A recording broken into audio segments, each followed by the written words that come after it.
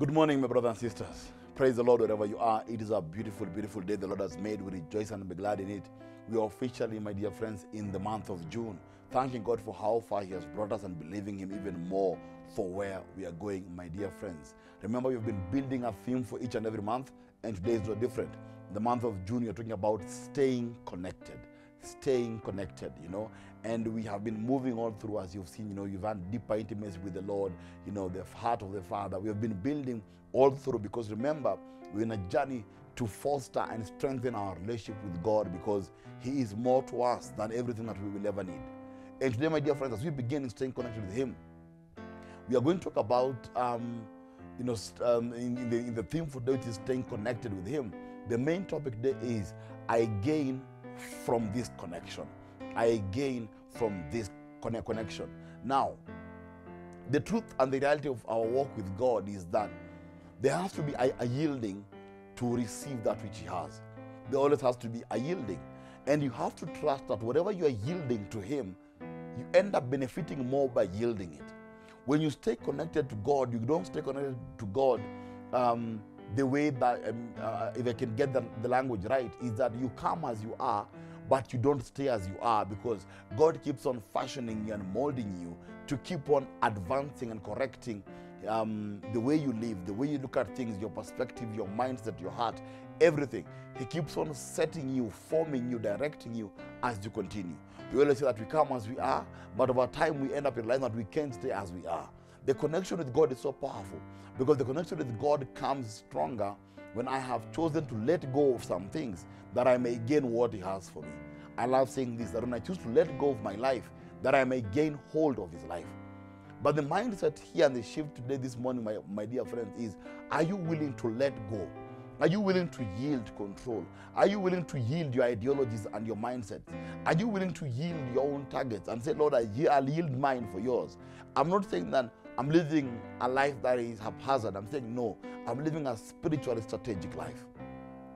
Galatians 5:16, the Passion Translation, says this: as you yield freely and fully to the dynamic life and power of the Holy Spirit, you will abandon the cravings of your self-life. As you yield freely and fully, without being forced, without being coerced. But I'm saying I'm choosing to stay connected. God, you've done enough, I'll stay connected. I will let go. I will let go of who I am, that I may realize who you want me to be. I will let go of where I am, that you may lead me to where you want me to be. I'm saying that I'm choosing to let go. One of the hardest things I've seen in my journey with the Lord and doing ministry, all these that I've done, ministry, is whenever you find someone who is unwilling to yield their own life. They still want to be rigid as God is molding them. They want to be rigid and they want God to work in them. They're willing to lie even as to how well things are, how connected they are. Yet in truth, we all need deeper connection with Him.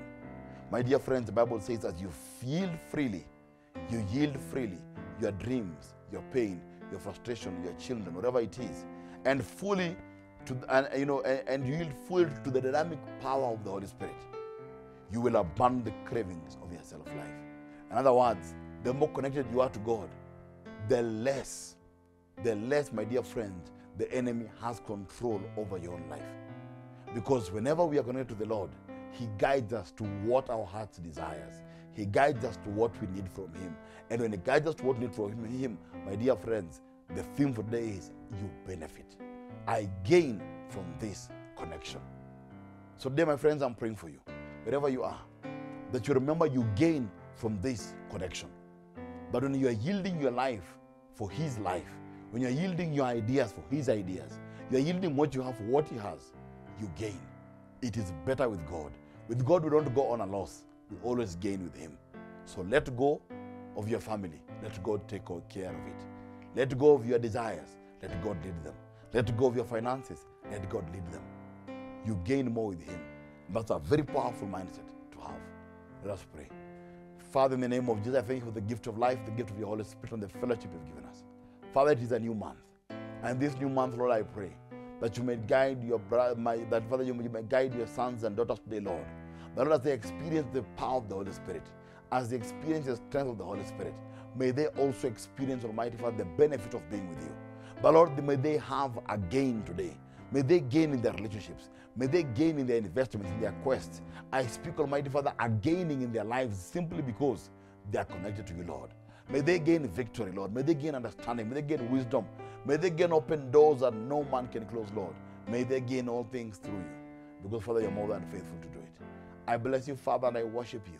I glorify and I lift you because you are faithful in all of your ways. In Jesus' name we pray. Amen. Do stay blessed, my brothers and sisters. Have a wonderful day. See you again next time, same time. Remember, you gain with him.